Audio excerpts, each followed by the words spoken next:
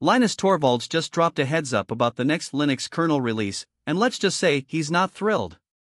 In a message to developers, he called the upcoming merge window for version 6.17 a bit chaotic. Why? Well, it turns out a bunch of developers waited until the last minute to submit their changes. Not ideal when you're trying to keep one of the world's most critical open source projects running smoothly. Now, if you're wondering what a merge window even is, this is the short time after a major release when new features and big updates are accepted into the kernel. After that, it's mostly bug fixes and polishing. So if you miss this window, your changes have to wait. It's kind of a big deal. Torvalds said that while there's nothing particularly scary this time, the flood of late pull requests is frustrating.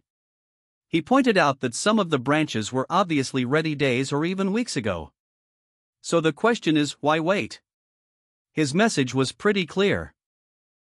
Sending stuff at the last second doesn't make it fresh, it just makes it late. Despite the chaos, the Linux 6.16 release was fairly smooth, which gives him some breathing room, but only just. And if the pattern continues, it might mess with the rhythm of future releases.